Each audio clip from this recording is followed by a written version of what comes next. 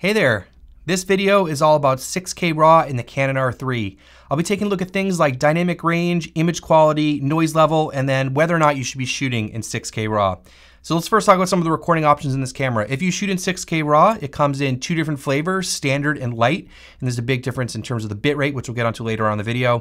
Now that's only available in one aspect ratio of DCI or 17:9 in 6000 by 3164.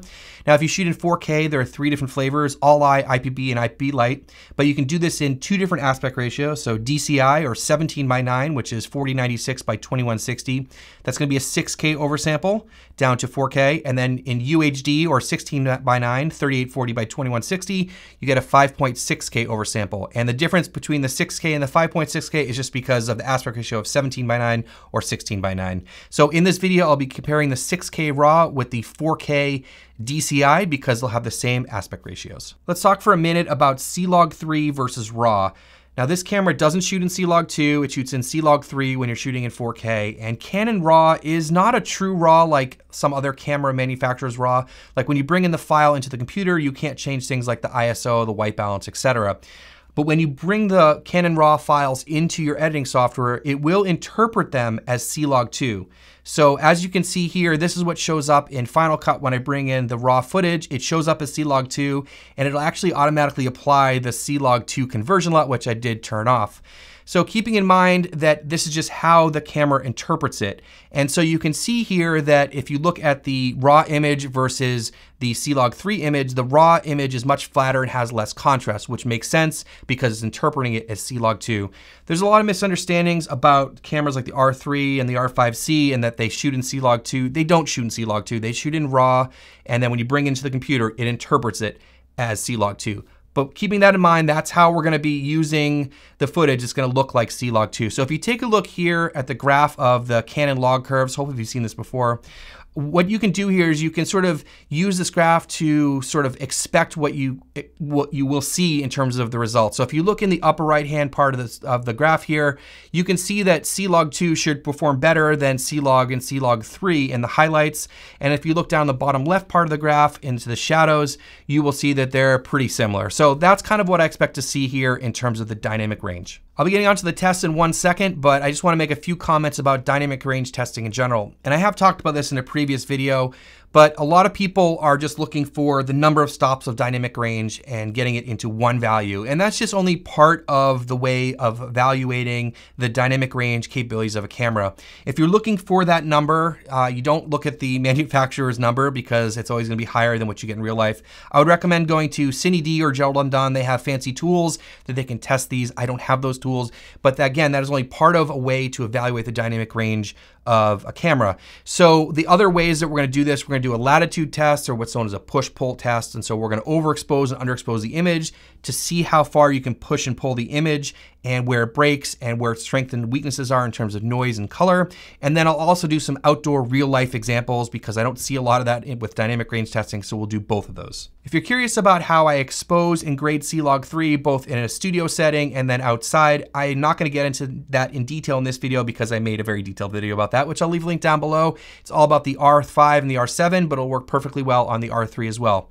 Now for the overexposure test, I kept everything at 24 frames a second, shutter speed at 1/50, and the ISO was at the base of 800. Now I adjusted the lighting at f16 using a gray card and 35%, which will give me the proper exposure in C-Log3. And then as I am opening up the aperture to let in more light, I will overexpose the image. And so when I bring into the computer, I didn't use any LUTs. I basically added contrast, saturation, and a slight white balance correction. And I graded this all at 0 stops. And then as I overexposed the image for each clip by opening up the aperture, I just adjusted the exposure, but I didn't touch the color at all, so you can get a really good read about what's happening with the color. So take a look at the overexposure test.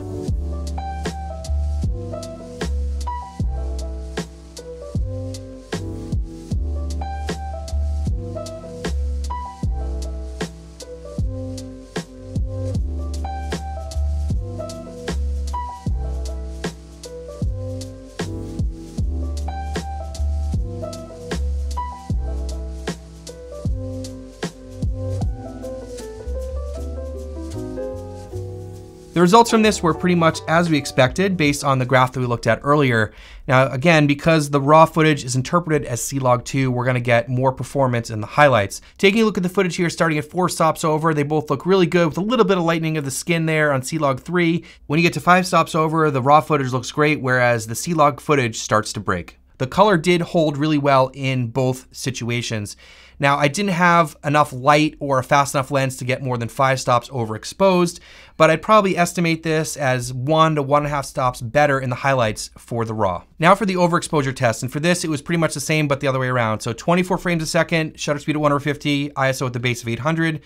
I adjusted the lighting at f2.8 to get 35% of my gray card, and then I just closed down the aperture to let in less light. And again, I graded everything at 0 stops in post, and then I just adjusted the exposure for each stop of underexposure and didn't touch the color at all. So take a look.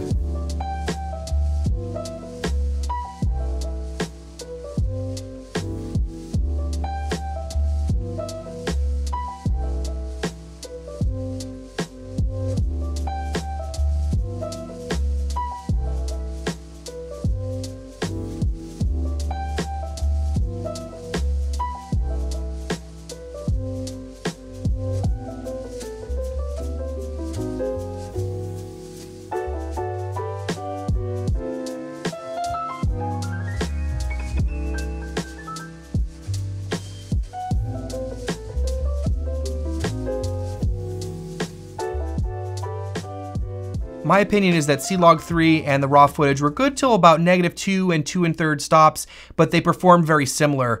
One thing is that I think that it is very usable in those lower stops, but you might need to add some noise reduction in post.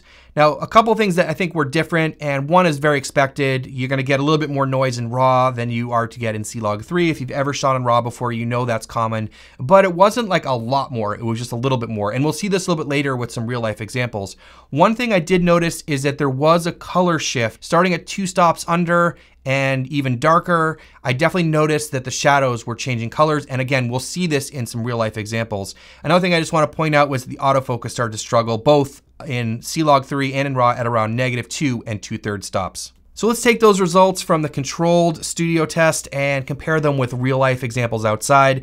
So for these examples, I didn't use the gray card in 35% like I mentioned before. I used the other method I used for getting proper exposure, which again is in that video link down below. Basically, I use the histogram and I just expose as high as I can and protect the highlights. So I get them to clipping point and then I just back them down just a little bit and then I just grade it. So take a look at the examples here and then I'll discuss them.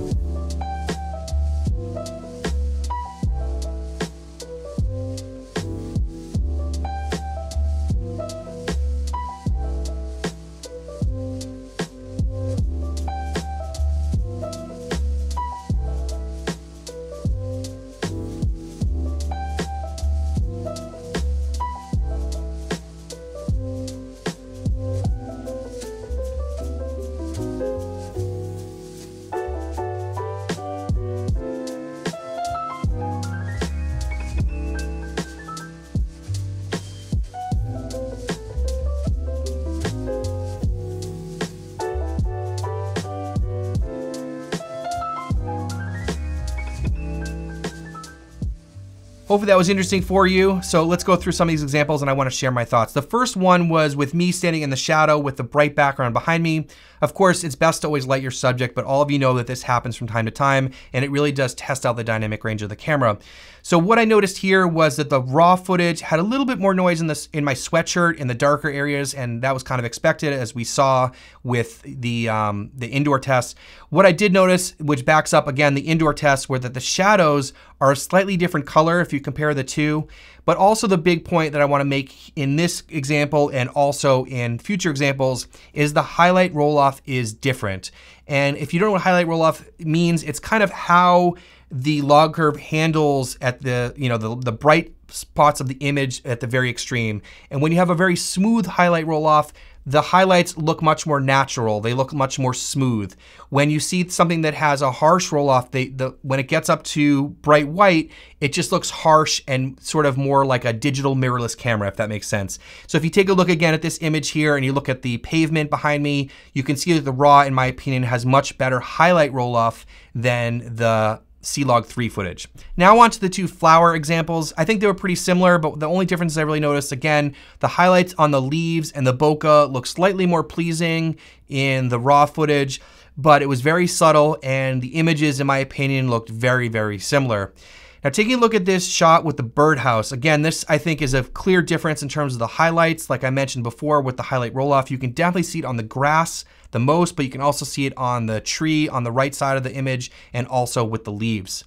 Now, this last shot was a shot of me where I was heavily backlit. I just wanted to show, how it does in that situation.